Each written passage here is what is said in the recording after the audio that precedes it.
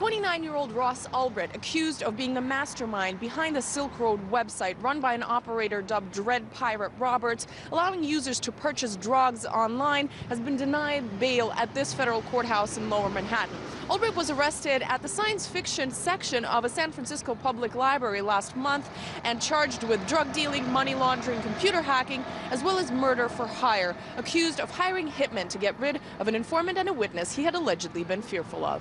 The anonymous drug market website Silk Road was launched in 2011 with over $1 billion in sales and almost 1 million customers. The FBI has seized hundreds of thousands of bitcoins, a virtual currency worth tens of millions of dollars.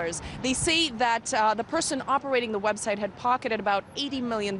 They've also dubbed Silk Road one of the most sophisticated and extensive marketplaces on the internet today. Ulbricht, of course, has pled not guilty on all the charges being made against him, and his defense team says the prosecution can't prove that he is who they say he is. Ross, who is living a life in San Francisco in a modest way, and they're claiming that he's living in a manner of a head of a cartel.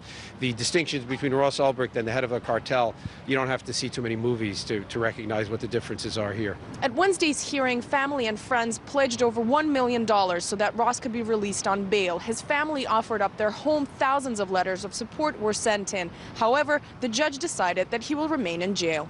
I thought it was the wrong decision. Why? Tell us a little bit.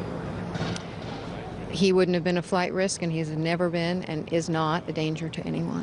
While the prosecution says the University of Texas graduate ran an extensive criminal enterprise for the last 2.5 years, one of the aspects the defense plans to question is the NSA's involvement in this case. If we're talking about NSA surveillance being used, then the question becomes twofold. One is whether it was done properly, in other words, according to statute, as we've seen from the releases of opinions by the Foreign Intelligence Surveillance Court, that the government and NSA have been regularly out of compliance with even what they're authorized to do.